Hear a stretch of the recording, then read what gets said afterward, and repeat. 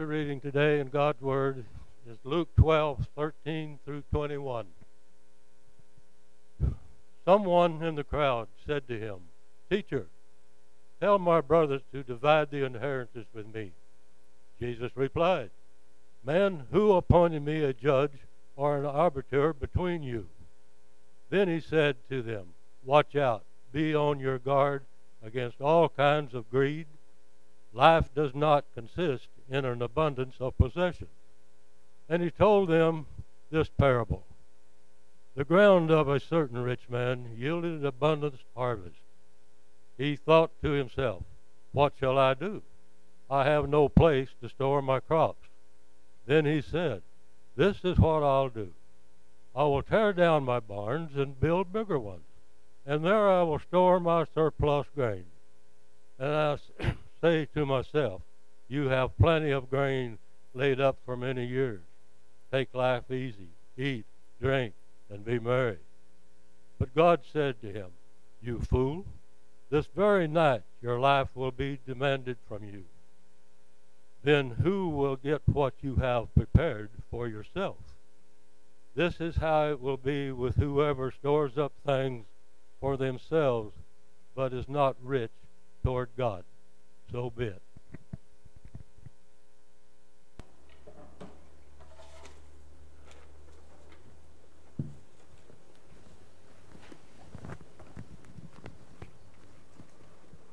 Good morning.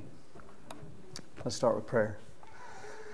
Father in heaven, we do thank you and praise you for who you are, that your ways are true, that you are a just God, a holy God, and a loving God full of grace and mercy, that it is your longing that even your enemies come to you. If they would just call out to you, they could be saved. Father, we thank you that Jesus provided that way, that he showed us how to live, and that he laid down his life for us. Father, help us to not build up treasures here on earth, but to build up treasures in heaven as Jesus told us to do. Father, to not be concerned about the things of this world, not even what we eat or what we wear, that we know that you want to give us all good things and that you'll provide those for us. Help us not to store up things in barns, Lord, but to help us to be rich towards you and towards others. We thank you and praise you for all that you do, all that you're going to do. Hallowed be your name, Lord. Help us to forgive others as you have forgiven us. And we just thank you and praise you in the name of Jesus. Amen. So I entitled this message, "As in the Days of Noah." What does that mean to you? Think about it a minute. My thought process has changed a little bit with time. Did your thought process ever do that? And I think more as in the days of Noah, even when you read in Genesis chapter 6, you read about the wickedness of mankind. But as you continue to read through the Bible and you read in Peter where Noah was a preacher of righteousness, I think more of what our world looks like today and what the church looks like today, unfortunately. That we're so caught up in the things of the world that we don't have time to think about God and the things that he has told us to think of. And I did a little picture down there, and you see Noah preaching in your bulletin. And the people are just snickering. They don't care.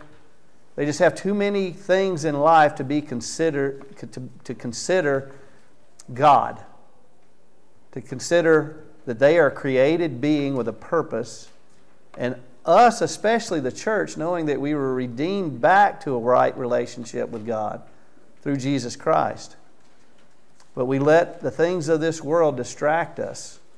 We let Satan get a foothold. And then we don't live a life that brings glory and honor to God like it should. If you're reading in Ezekiel. And you're reading the same message that Jeremiah gave, the same message that Isaiah gave.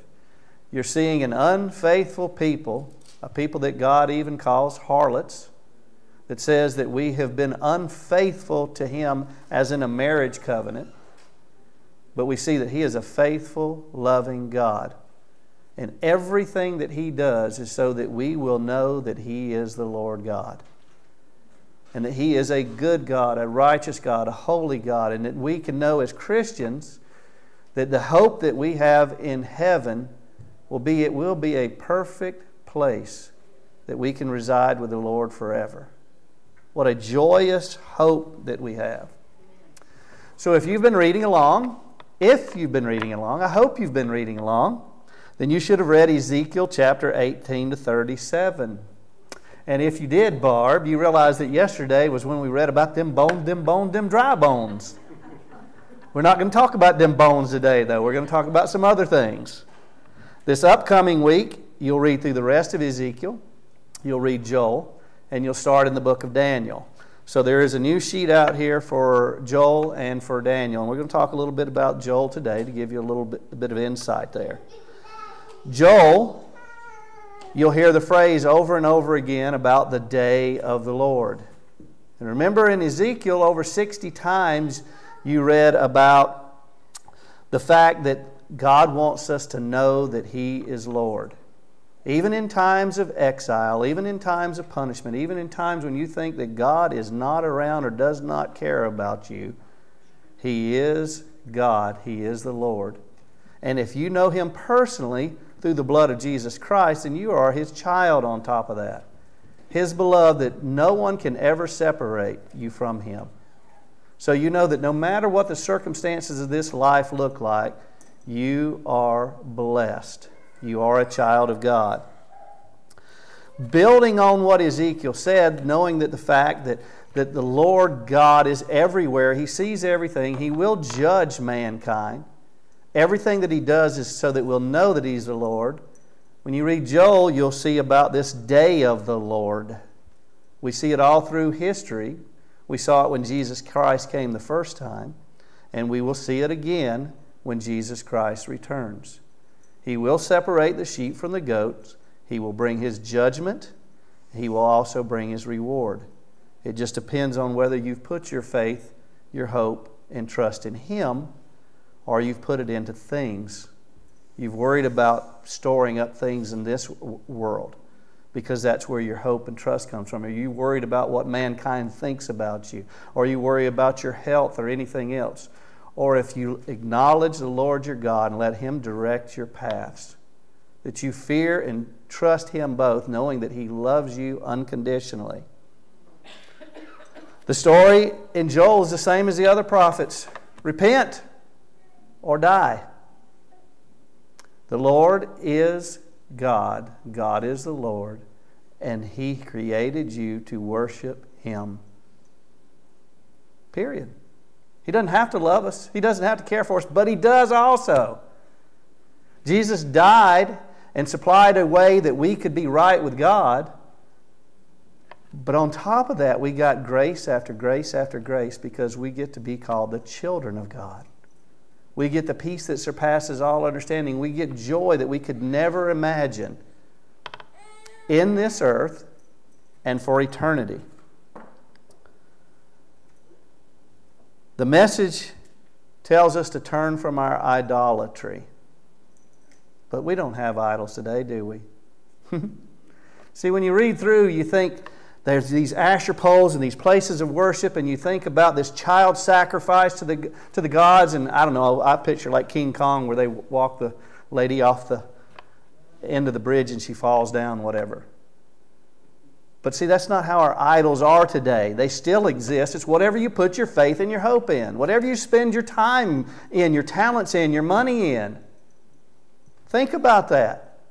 I guarantee you, if you put any kind of thought to it, you can come up with several idols in your life. If you're not, stop and think again, because you're lying to yourself.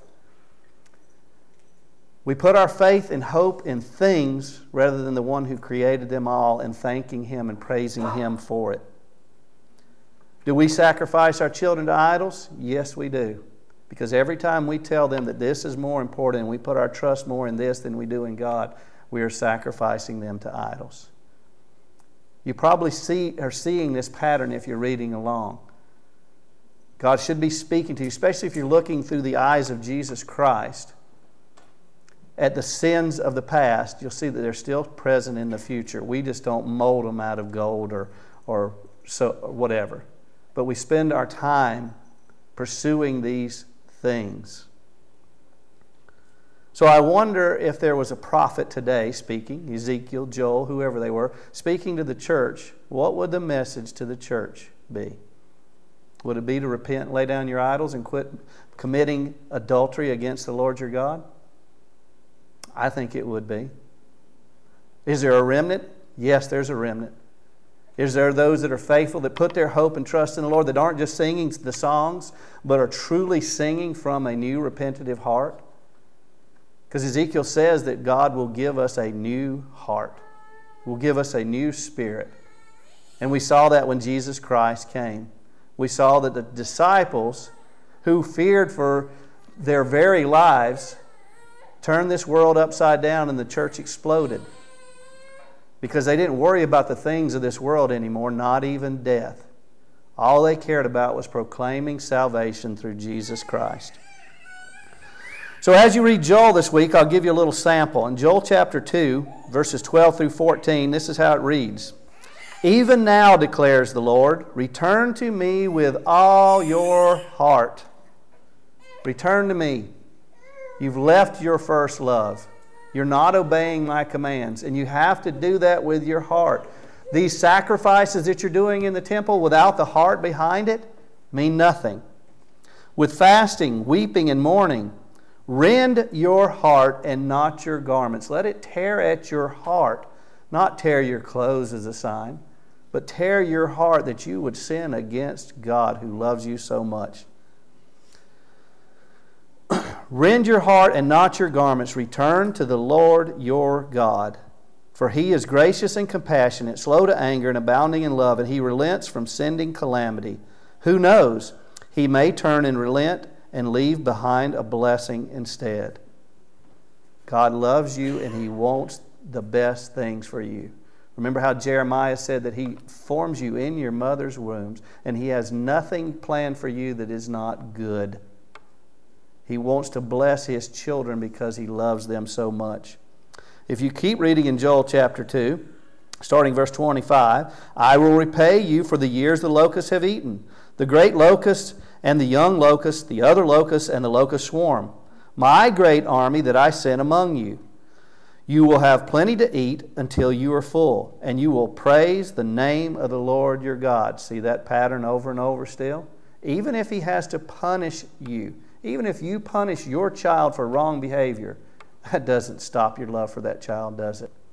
You love them. The reason that you punish them was to get them back on the right path so they would be obedient to you. Because what you have in mind for them are plans for them to prosper. You love them.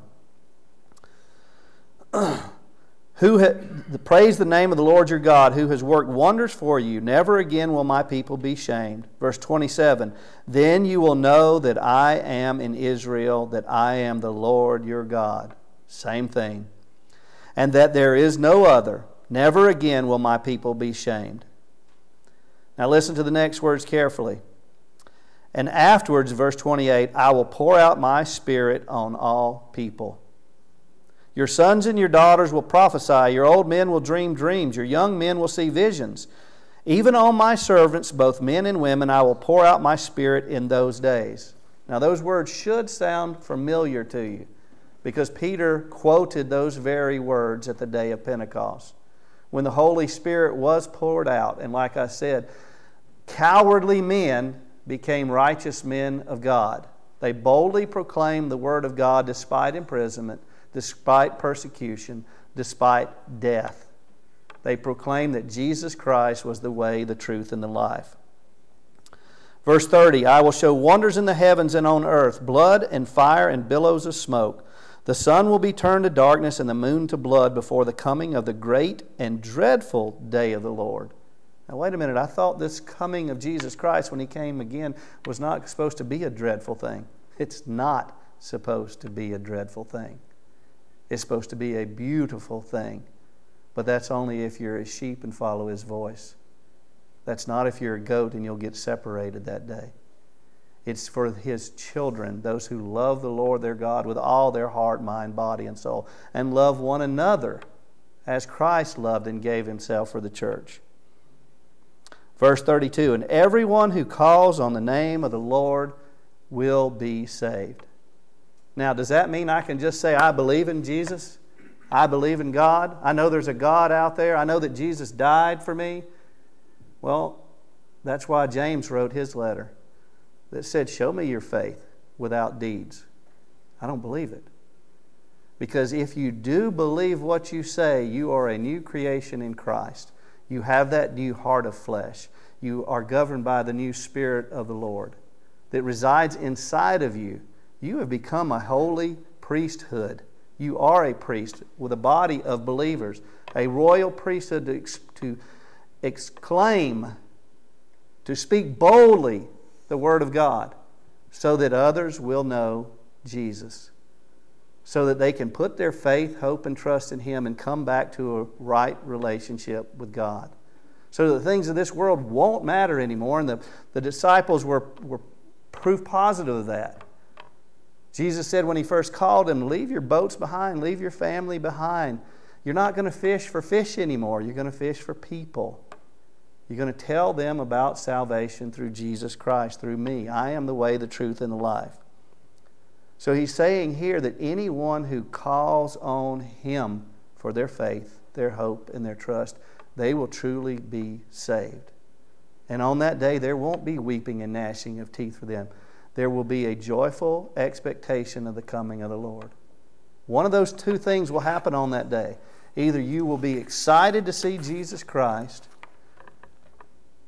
or you will be totally lost for all eternity.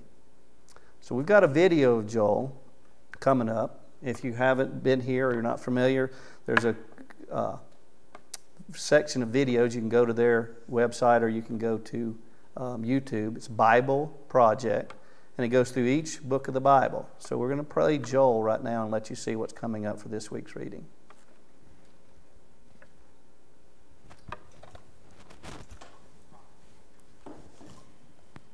Poems that are both powerful and puzzling. Joel is unique among the prophets for a few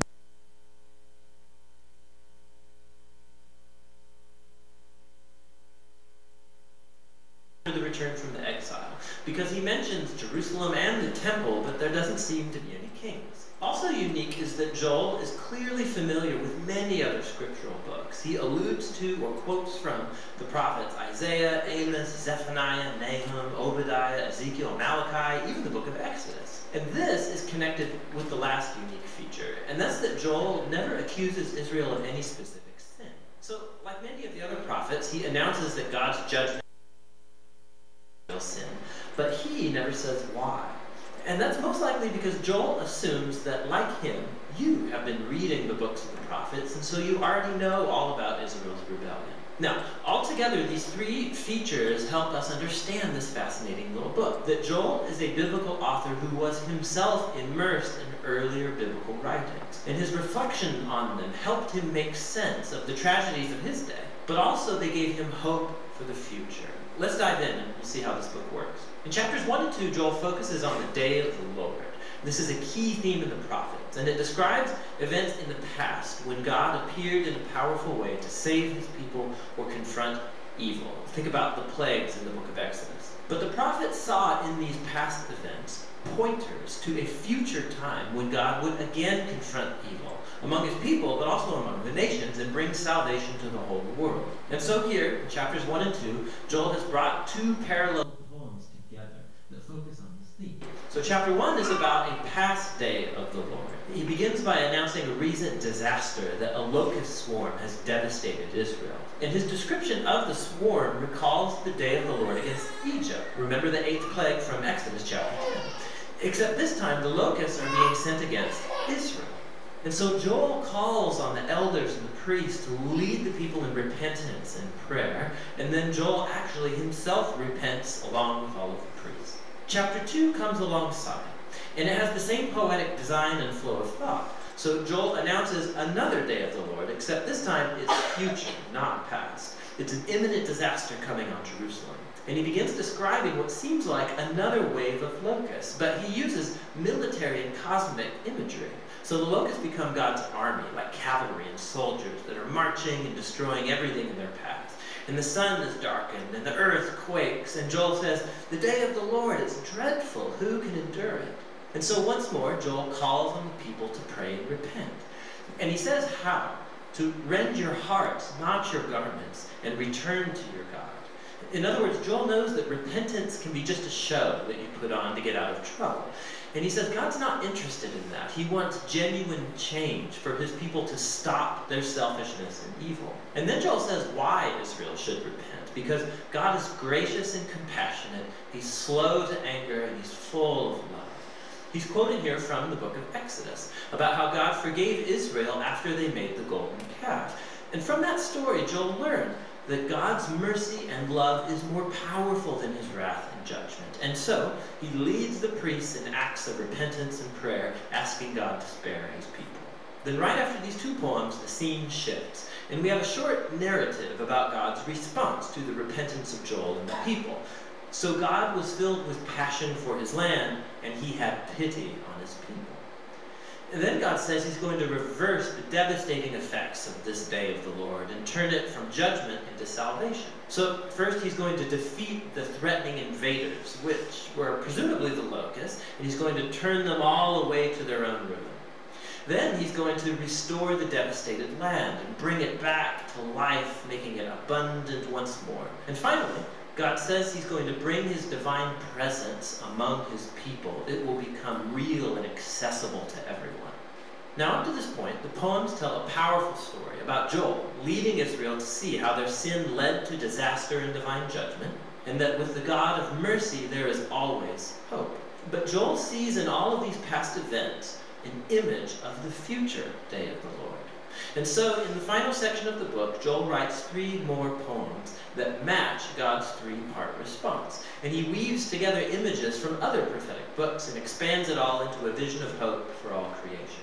So first, the hope of God's presence among his people gets expanded into a promise about how one day in the future, God's own Spirit, his personal life presence, will fill not just the temple, but all of his people. And here Joel is drawing upon the promises of Isaiah and Jeremiah and Ezekiel, that God's Spirit would come to transform and empower his people so that they can truly love and follow him.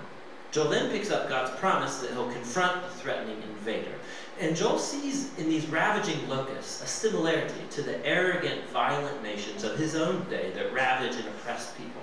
And so he draws upon the promises of Isaiah and Zephaniah and Ezekiel about the future day of the Lord, when God will confront evil among all the nations and turn their violence back on themselves, bringing justice to right all wrongs. And finally, Joel picks up the images of the land's restoration, and he sees here a hope for the renewal of all creation. So he draws on the promises of Isaiah and Ezekiel and Zechariah that God's final day of justice will be followed by a restoration of the entire world, a new Eden, where God's presence in Jerusalem will flow out like a river and bring about cosmic renewal. And so Joel's poem ends with God's forgiveness and mercy opening up a whole new creation. And so this little book of Joel, it explores profound ideas about how human sin and failure wreak such devastating destruction in our world, about how God longs to show mercy to those who will just own up to their sin and confess.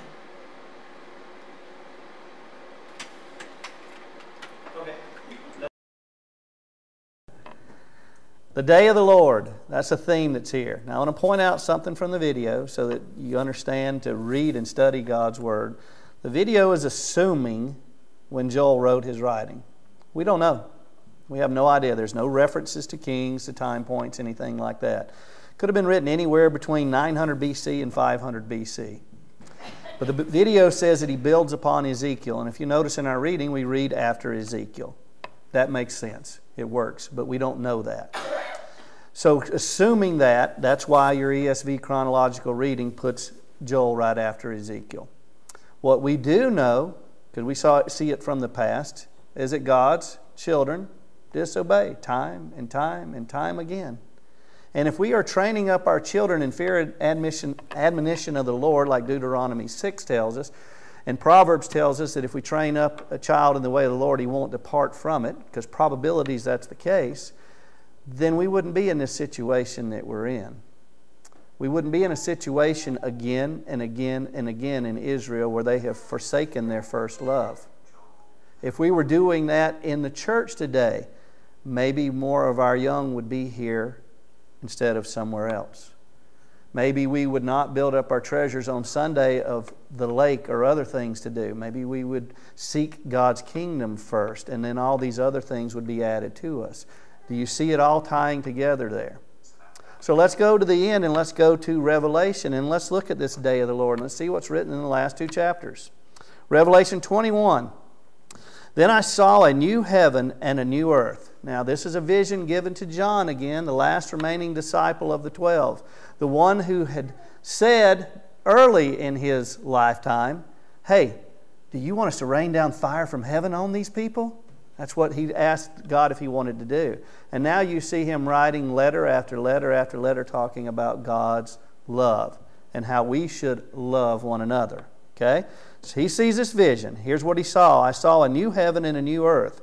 For the first heaven and the first earth had passed away, and there was no longer any sea. I saw the holy city, the new Jerusalem, coming down out of heaven from God, prepared as a bride beautifully dressed for her husband. Does that make sense, what we've been reading in Isaiah and Jeremiah and Ezekiel? How the imagery there is God marrying His bride Israel, which His bride would be the church later because Israel, His people, rejected Him when Jesus came as Messiah.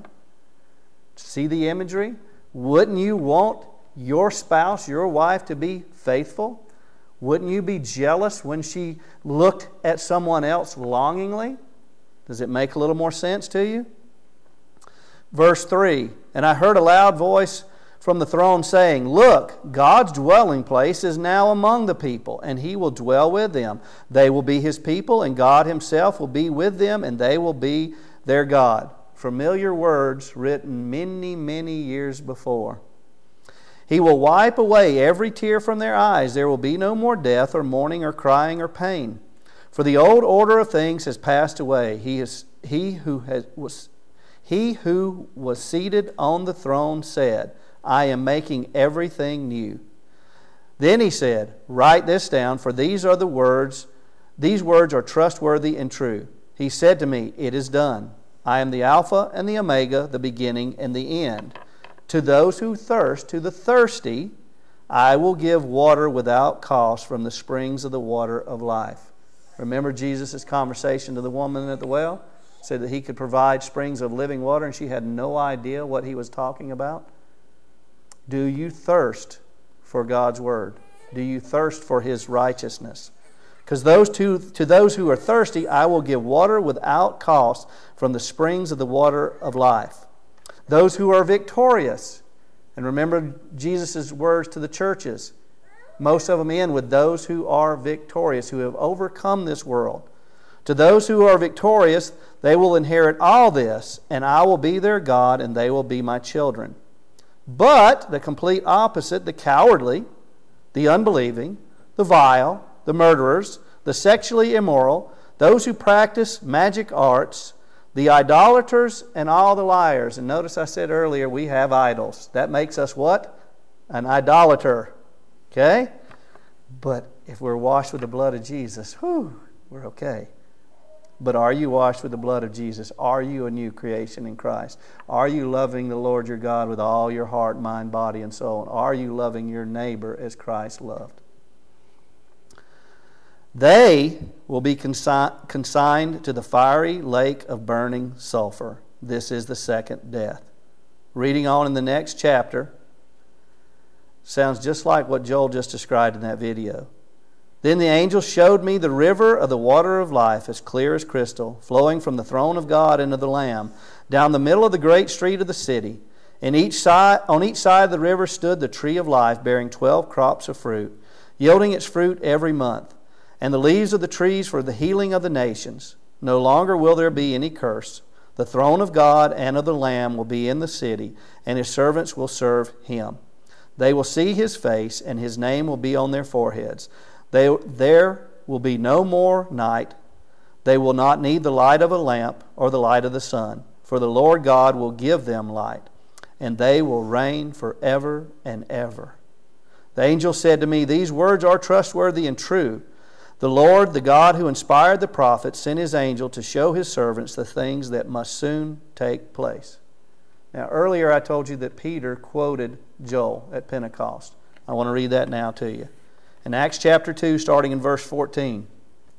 Then Peter stood up with the 11. He raised his voice and addressed the crowd. Fellow Jews and all who live in Jerusalem, let me explain this to you. Listen carefully to what I say. These people are not drunk as you suppose, because something happened. It's only 9 in the morning. No, this is what was spoken by the prophet Joel. In the last days, God says, I will pour out my Spirit on all people. Your sons and daughters will prophesy. Your young men will see visions. Your old men will dream dreams. Even on my servants, both men and women. I will pour out my Spirit in those days, and they will prophesy. I will show wonders in the heavens above and the signs on the earth below, blood and fires and billows of smoke. The sun will be turned to darkness and the moon to blood before the coming of the great and glorious day of the Lord. And everyone who calls on the name of the Lord will be saved. Now, he's quoting Joel pretty much word from word. And he's saying that what you see now is fulfilled prophecy. You can see this come true because you see men speaking and other people understanding, and they don't speak the same language. However you want to say that happened. Tongues. Let's call it that. Okay? The Spirit came upon them, and they didn't fear what men said about them. They knew that their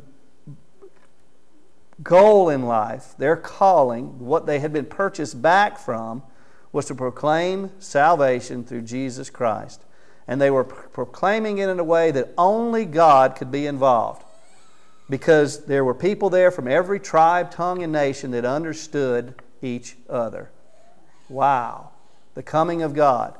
But in that prophecy it also talks about Jesus' second coming. It has not happened yet, but definitely will, because they saw what happened that day.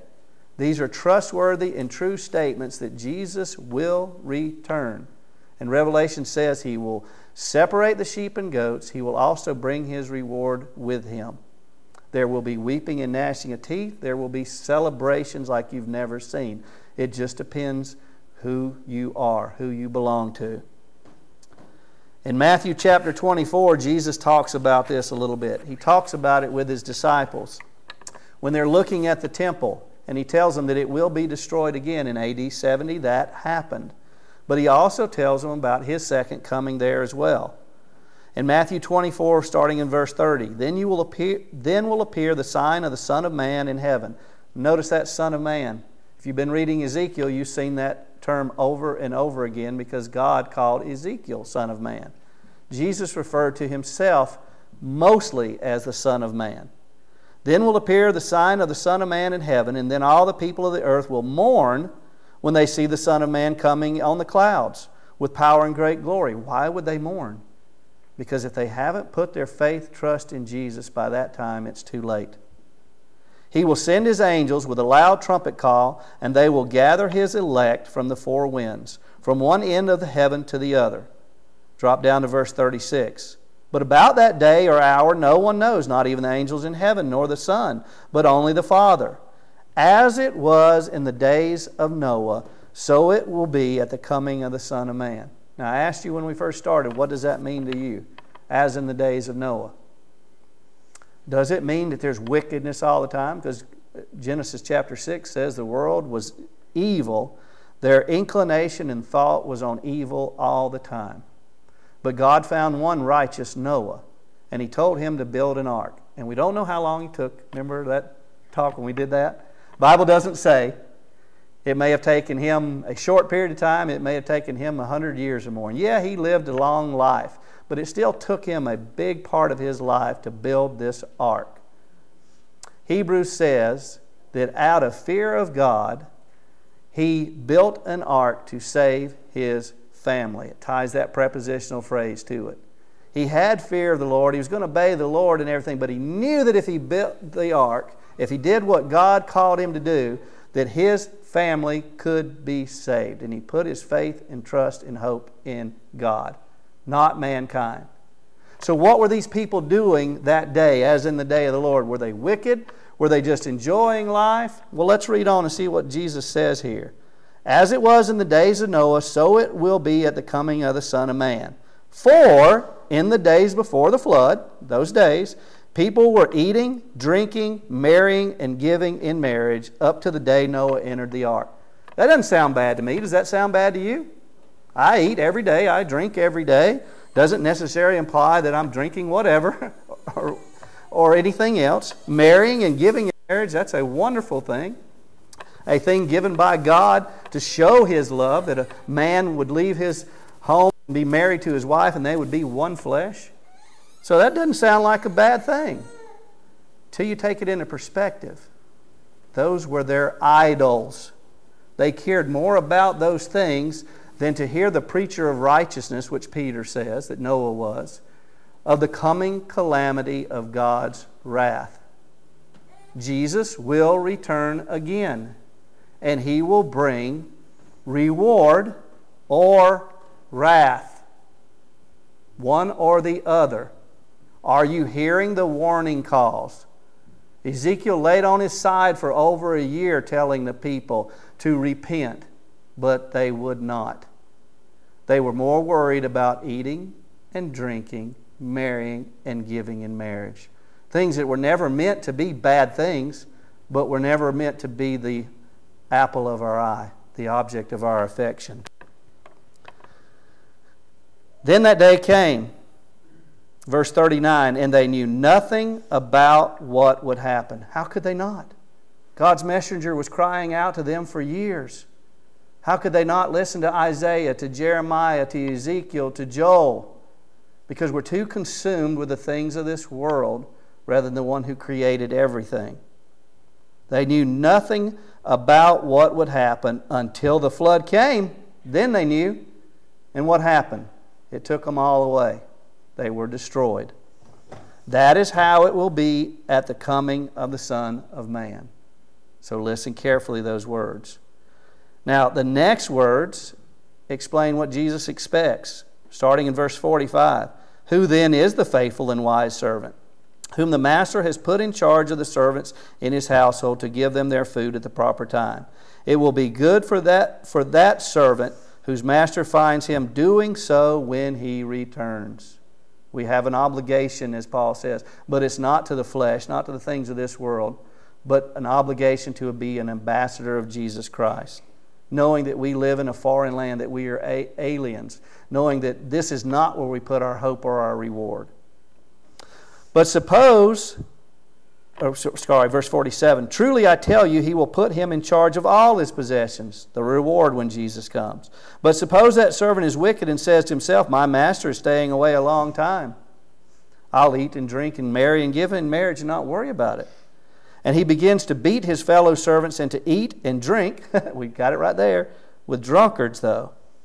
The master of that servant will come on the day that he does not expect him, at an hour he is not aware of. He will cut him to pieces and assign him a place with the hypocrites, where there'll be weeping and gnashing of teeth. Reward or wrath on the day that Jesus returns. One or the other, depending on whether you believe and put your hope in Jesus Christ and you follow in His footsteps as a servant. Jesus was known as the suffering servant. He gave up heaven. He didn't just give up heaven, He gave up this world. He didn't have a place to lay His head so that He could restore you back to a right relationship with God by giving up His own life. That's what the Son of Man did for you.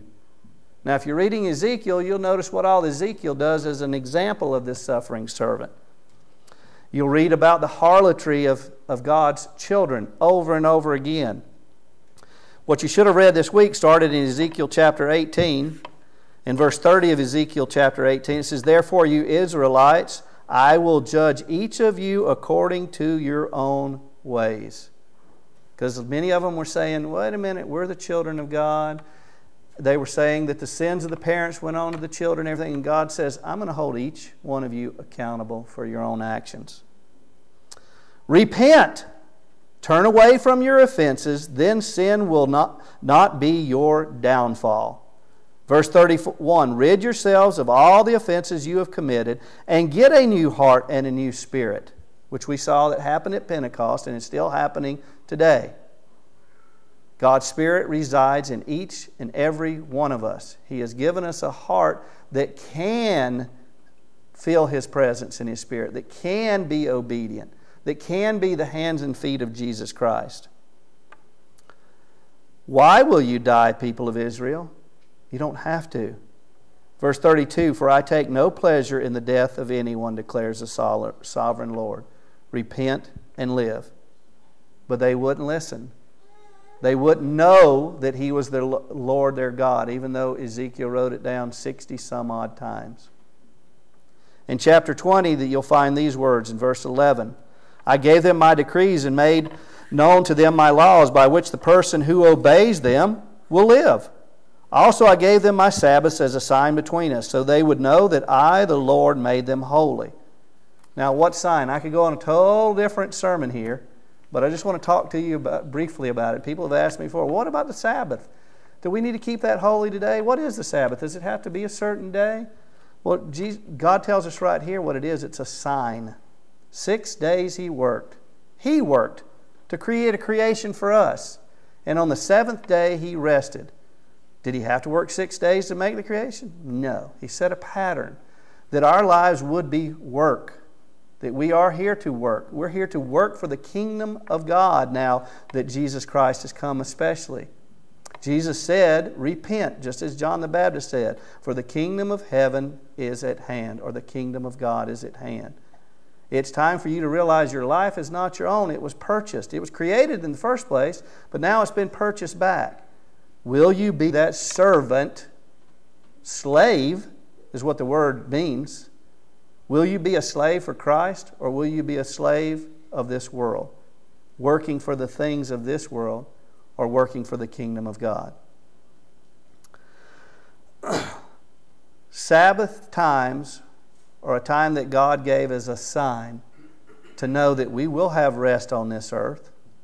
We should take a day, whatever day is fine with me, and you should take that day to spend in God's Word, to read God's Word, to study, to spend time with Him, to take out the distractions of all the other things that could be snares along the way, to thank Him, to praise Him, to spend that time in His rest so that you'll realize the eternal rest that He will provide and how much greater it is than anything that you could imagine in this world, so that you put your faith and hope and trust in Him rather than in the things of this world. Now, that's my short sermon on Sabbaths, but they're so that we will keep that day holy, so that we will know that He is the Lord our God. Verse 13, yet the people of Israel rebelled against me in the wilderness. They did not follow my decrees, but rejected my laws, by which the person who obeys them will live. And they utterly desecrated my Sabbaths. They came to my temple, said my name, gave their sacrifices, but their hearts were far from me. They were committing adultery in the temple where I resided. Now think about, we're the temple of God now, and Jesus Christ lives in us, God in us through His Spirit. Are you desecrating His temple by not giving Him the worship that He deserves? So I said, I would pour out my wrath on them and destroy them in the wilderness. But for the sake of my name, I did what would keep it from being profaned in the eyes of the nation in whose sight I had brought them out. Also with uplifted hand I swore to them in the wilderness that I would not bring them into the land that I had given them, a land flowing with milk and honey, the most beautiful of all lands. Nothing to compare with what our home will be. Because they rejected my laws and did not follow my decrees and desecrated my Sabbaths, for their hearts were devoted to idols. Not physical images, but what stole their heart's affection. What they fixed their eyes on instead of fixing their eyes on Jesus. What their heart was devoted to. What is your heart devoted to? Verse 17.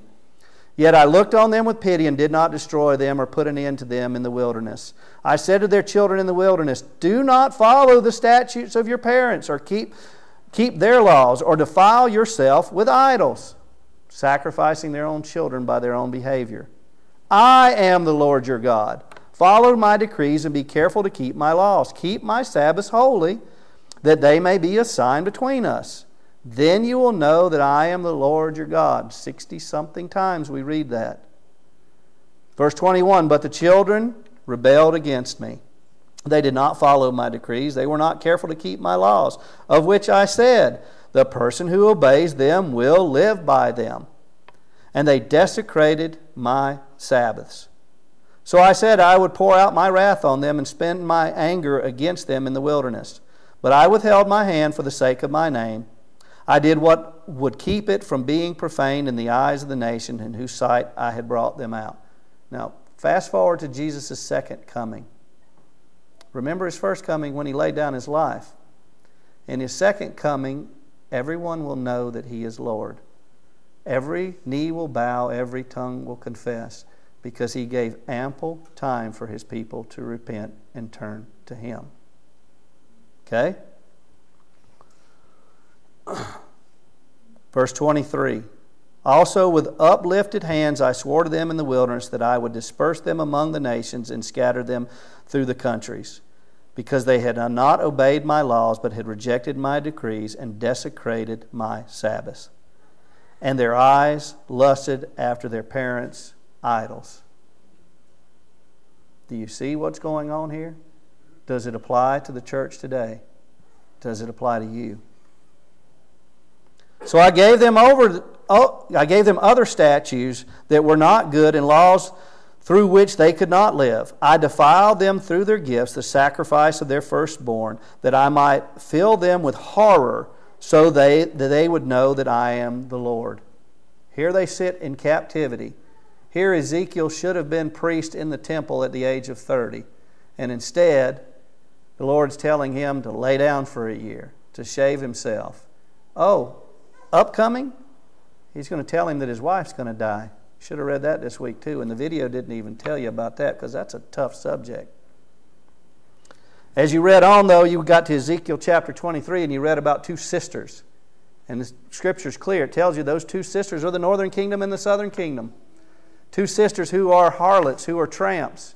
And he's comparing his people to them. And in the very next chapter, in chapter 24, Ezekiel gets a message from the Lord that day. He says, it's morning. And the Lord gives Ezekiel this vision and says, your wife's going to die today. The apple of your eye, the affection that you have, she's going to die today, and you can't even mourn. Now, I don't know what all that means, but I know one thing that God was saying that He spoke to me is that He mourns over His love being lost. Because, see, He didn't send His Son to die just so that you could live your life for yourself.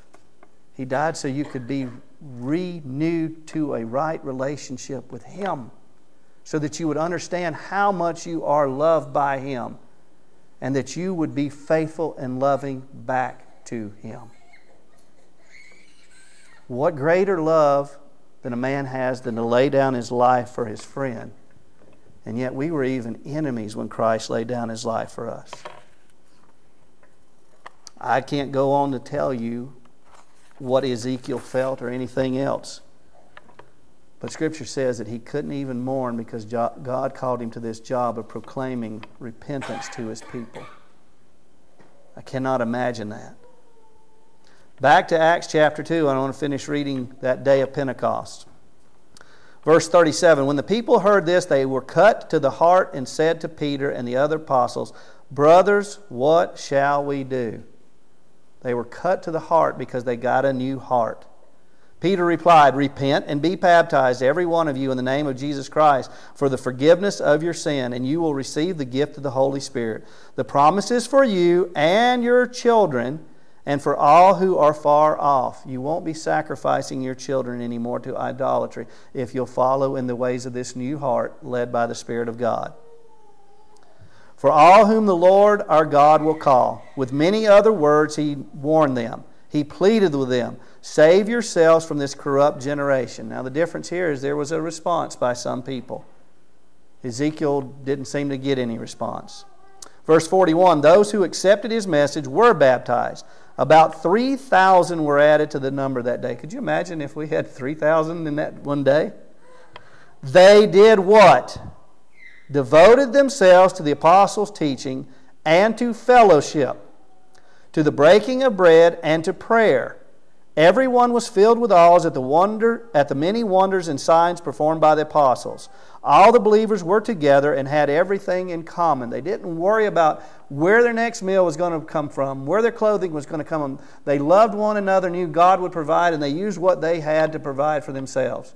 Maybe you saw I had Merle read the story of the rich fool this morning. He had barns. He had plenty. God gave him more, and he said, what am I going to do with it? I am going to hoard it up myself instead of being rich to others. And God took his very life that day. This is the total opposite of what this church was doing. They didn't care about anything that was theirs. They sold everything and had everything in common. Verse 45, they sold property and possessions. Why did they do this? To give to anyone who had need. Every day they continued to meet together in the temple courts. Every day, not just on Sunday. They broke bread in their homes and ate together with glad and sincere hearts, praising God and enjoying the favor of all the people. And what happened? The Lord added to their numbers daily those who were being saved. That's our first example of the church, the body of Christ, us, believers, united together with a new heart and a new spirit, not worrying about the things of this world, but building up treasures in heaven. Fixing their eyes on Jesus, the author and perfecter of their faith. So my question for the church, this church, is are we following that example? Jesus was crystal clear in his calling and his responsibility of those who truly believed, those who are sheep, not goats. In Matthew 28, and I'm going to start in verse 16 instead of verse 18, then the 11 disciples went to Galilee. This is Jesus' closest followers who had been trained for years. To the mountain where Jesus had told them to go. When they saw him, they worshiped him. But look at the next words. But some doubted. Don't worry about doubting. Doubting's normal. It'll bring you back to God if you come to him in question. Some of the 11 doubted. Not some of the others, not some that proclaimed they were believers, not the crowds. Some of the 11 doubted. Then Jesus came to them and said, he didn't say don't doubt, don't worry. He'd already told them all these things. He gave them their commission, their calling. All authority in heaven and on earth has been given to me. Therefore, that means, hey, because of this, go and make disciples of all nations. Make disciples, training them up, baptizing them in the name of the Father and the Son and the Holy Spirit, and teaching them to obey everything I have commanded you. Now, how can you teach your children, let alone anybody else, to obey all of Jesus' commands if you only follow some of them? Because you pick and choose what you do. I do. That enemy one is tough to pick, isn't it, Merle? We talk about that plenty of times. That loving your enemy, that's a tough one. But it's what we're commanded to do. As Christ loved and gave his life up for his enemy. And surely, don't fear, don't fret, I am with you always to the very end of the age. Nothing can separate you. When he was taken away, Luke records on in Acts chapter 1, verse 6, then they gathered around him and asked, Lord, are you at this time going to restore the kingdom of Israel? Because their eyes were still fixed on the temporary. He said to them, let me explain this to you. Nope, not what he said. Here's what he said. It is not for you to know. That's not your job. Your job is to be the humble servant that I set you the example for. Remember when I washed your feet? I was the least of these. Remember when I laid down my life for you? Remember when I said I am coming back to claim you? It is not for you to know the times or date the Father has set by his own authority. But here's what you need to know. You will receive power when the Holy Spirit comes on you, and you will be my witnesses in Jerusalem and in all Judea and Samaria and to the ends of the earth. After he said this, he was taken up before their very eyes. A cloud hid him from their sight. Now catch this. They were looking up intently up in the sky as he was going, when suddenly 2 men dressed in white came and sat beside him. And they said the same thing again. We have to be told over and over. Why are you looking up? Don't you have a job to do? I mean, that's basically what they told him. Verse 11, Men of Galilee, they said, why do you stand here looking in the sky? This same Jesus who has been taken from you into heaven will come back in the same way you have seen him go into heaven. So go, do your job. Now, they were told to even go home at this point and wait and pray and fellowship so that they would realize even more their calling again that would happen in 40 more days when Pentecost came, which I read you the words of Peter, which quoted the words of Joel. And the people responded and the church grew and prospered because they did not focus on things of this world, but instead focused on God's love through Jesus Christ and their treasures that they would have for all eternity. The things of this world just lost their idols, didn't they? We weren't idolaters. We didn't sacrifice our children to the Lord. To foreign gods. Instead, we brought them up in fear and admonition of the Lord, and the church grew. And the things of this world that looked so shiny and bright just became trivial to being servants to God. Got me thinking about that Luke passage. Barns. Do we even need barns in the first place? Now, that guy had barns, and there's nothing wrong with them. Don't get me wrong with that. But because he had barns, he fixed his eyes on those barns instead. So when the Lord gave him more crops, he said, what shall I do? I don't have enough barns. Maybe if he didn't have barns in the first place, he could have said when that crop came, what am I going to do with this to bring God glory and honor? How am I going to feed his people? How am I going to proclaim the love of Christ? So I don't know about you, but reading through all this and putting it into perspective, putting what Ezekiel said to what Jesus said and commanded in that day of the Lord, which will come, made me think about, do I even need barns in the first place? Father in heaven, as we study your word, as we read through and see how faithful and how loving and kind and gracious you are, may we fix our eyes on Jesus, the author and perfecter of our souls. May we not think of ourselves, but listen to the words that he taught us when he taught us how to pray, that hallowed be your name, your kingdom come, and your will be done. May we count on your daily bread rather than storing up things. And when we have an excess, may we feed others with it as we forgive them as you forgive us. May we be the hands and feet of Jesus Christ until he returns, boldly proclaiming your message, loving you with all of our being, and loving one another as Christ loved and gave himself for us. We pray this in his precious name. Amen.